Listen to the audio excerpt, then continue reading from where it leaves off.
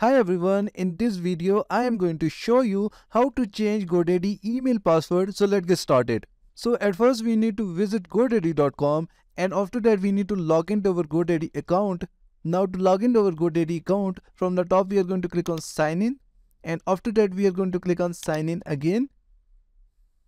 And now here we need to enter our GoDaddy username and password and then click on sign in.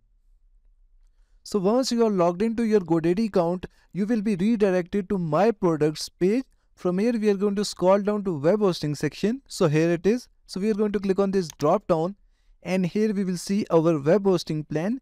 Next to our web hosting plan, we are going to see a Manage button. So we are going to click on this Manage button. And after that we are going to click on Cpanel Admin, and this will take us to our Cpanel account. So now we are in our Cpanel account dashboard, and from here we are going to see how we can change our email password. So we will scroll down to email section. So here it is, and after that we are going to click on email accounts. Now here we will see all the emails that we have created. Next to our email we will see a manage button. So we are going to click on manage button, and now here you will see a security tab, and below it you will see a password section. So we are going to enter our new password here.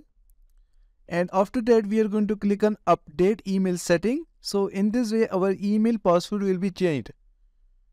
So this is how you can change GoDaddy email password. Thank you so much for watching the video tutorial. Please like the video and subscribe to my channel.